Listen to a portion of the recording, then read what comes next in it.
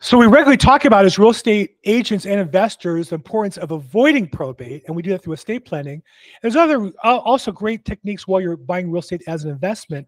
You want to have an attorney that's local into your state that can give you that advice. One of the top attorneys in the Tampa area and the larger area of Florida is Mike Mortellaro, who's a estate planning attorney in Tampa, works closely with Melanie Hansmer team of the probate nurse fame.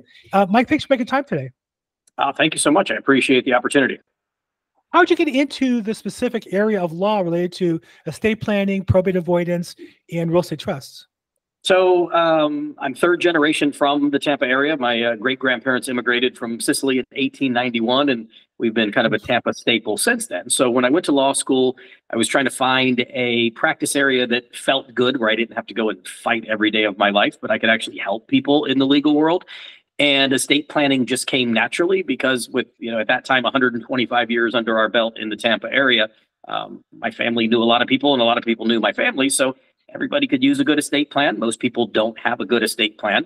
And so we started off with the general estate planning. And then from that point, I had clients, unfortunately pass away from time to time. And so I decided to learn probate. So then we got into estate planning and probate. And then I think kind of the magic happened where I had clients that were not yet passed away, but not so healthy.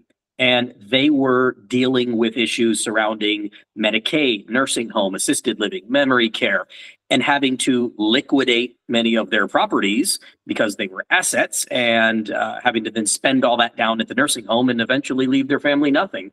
So that's when we got into more of the asset protection world, not only for the seniors and our elder law asset protection side of the business, but active investors, real property owners, landlords, in not only how do we avoid probate when the time comes and save a bunch of time and money. And let's be honest, if you have tenants and you pass away and they know like, hey, no one's there to collect the rent check next week, maybe I'll just hang out until the judge tells me I have to leave. And that could be in Florida 6 to 12 months. So we want to make sure there's continuity of ownership, of control, of landlord duties and collecting of rents and evicting if you don't pay your rents, as well as the asset protection. If somebody gets hurt on one of your properties, can they get to all of your other assets, or can we put legal structures in place to give you asset protection? So we do it all A to Z. I've interviewed probably 200 attorneys in probate space. You're the first one that told me in law school they started in that spot. I think you're the first one. And I think that shows in the passion and the way you run your business, and just a little I've researched on you. It just seems so consistent that this is an area that you have a passion about. Let's talk about, you said something in the beginning that you help people who both have a plan and don't have a plan. As a real estate agent, we very regularly come across people who don't have a plan. First-time home buyers, people coming into money, growing up the ladder of financial wealth. And one of the challenges is they need the plan. We know they need the plan, but they don't yet appreciate the benefit of investing some time and money now for something they perceive as being 40 or 50 years off. So when you have that discussion with somebody, I know that not all customers who meet with you execute a plan. Some just kind of disappear, come back years later. What do you say to them about the importance or the value of planning now to avoid those problems down the road? So I think we break up estate planning into two broad categories in Florida. We have our disability and incapacity planning, and then we have the traditional notions of who's in charge of my estate and where does my stuff go when I pass away. So I try to emphasize to people that, every day is a bit of a blessing, and we don't know how many days we're going to have, and certainly how many healthy days. And I always point to stories and national cases that many people remember, the Terri Schiavo case. That was back from 25, 30 years ago. People remember her name. She was a Florida girl, and she was in her late 20s when she had a medical event that left her in a persistent vegetative state. And while statistically that doesn't happen to 20-year-olds often, that happened to her. We have a lot of people with car accidents and brain injuries, like you name it. And so I always say 18 is technically the age that we are no longer under our parents' control, and they can't even step in to help us. So when we go off to college and we have that hold my beer and watch this moment while I go do something stupid and end up in the emergency room, parents are no longer your legal parents. They're your biological parents when you turn 18. So things like power of attorney and healthcare surrogate, even for young folks, crucially important. The moment we own real property, I think that's a that's a turning point in our lives financially, because if you just have a bank account and you have a spouse or a significant other, you just name them as the beneficiary on your bank account. No big deal. You get hit by the beer truck, they get your money, life goes on. There's not a big legal event. But when you own real property and that property has to go through probate, 6 to 12 months in the system, you have attorney's fees, court costs, filing fees, publication fees, bond, paralegal fees, personal representative fees. Dollar for dollar, that comes out of the hands of your beneficiaries, your spouse, your children, your friends, family, charities. And so it's about creating efficiency, because we don't know when we're going to pass, but unless you figured out a way to never pass away, we are going to need this plan sooner or later, and getting it in place sooner just smooths the way for whatever curveballs life may throw us. So it just makes sense. A lot of people move to Florida from other states. We've got a bunch from California, no disrespect to California, but they're moving. Well, go ahead. Disrespect California all you want. I've lived in Florida as well, so I can say that with authority. Go ahead and disrespect California. Yes, you have a litmus test. I've only been to California once. It was Southern California, Laguna Beach area. It was gorgeous. Yeah. But the tax structure really made me think twice about ever moving there. Anyway, so people move to Florida even if they already have a plan. And while every state does have reciprocity with every other state, the reality is there are certain documents you want to be drafted in your home state for purposes of asset protection, for purposes of elder law.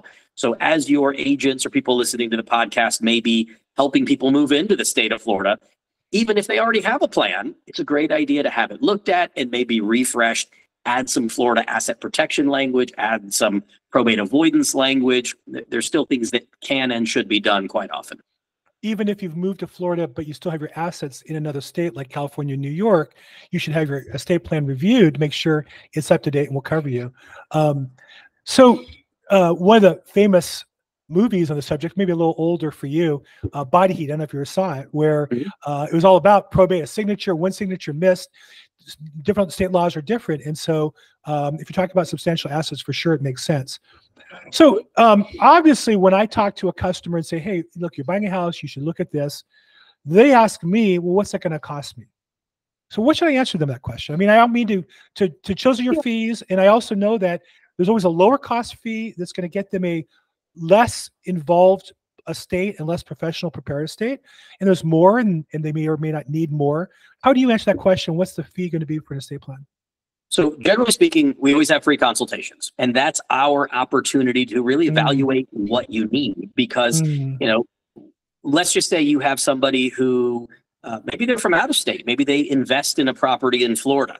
Well, you can get a land trust done for $1,000, $1,500, and that may be all that you need. Or you may have a disabled beneficiary or special needs child, and now all of a sudden you're looking at a $9,000 plan, because we're not only just planning for probate avoidance, we're planning on the financial support for someone who may be a generation younger than you for the rest of their life. That's a very different beast. And so there is really no one size fits all.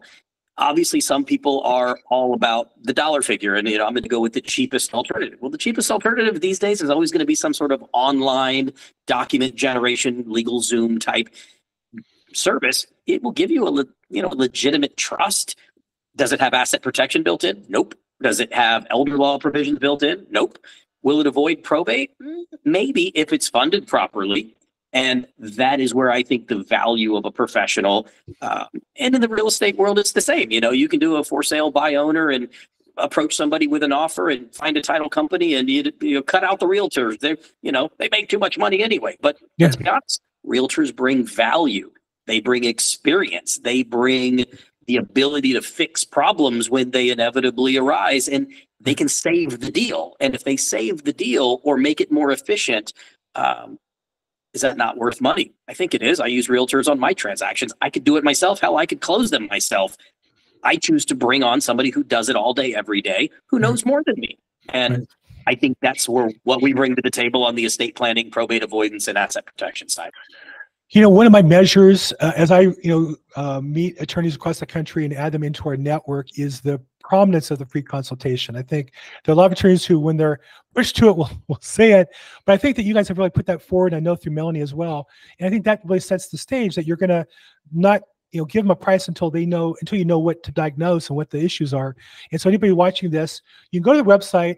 MortelleroLaw.com is the website, and on there, right prominent in the top left corner is schedule free consultation. You can go there, set a time, and meet with him and talk with him or one of the staff members to see and usually it's an intake process to identify what your needs are, so they can come back with a proper proposal that's going to make sense for you. So feel free to take advantage of that on the website. MortelleroLaw.com is the website, and Michelangelo Mortellaro is our guest. Thank you so much for your time today. I really appreciate your willingness to share your time and talking about the needs for proper estate planning in the state of Florida, and look forward to talking again soon. Thank you, sir. Appreciate the opportunity. You guys have a great day.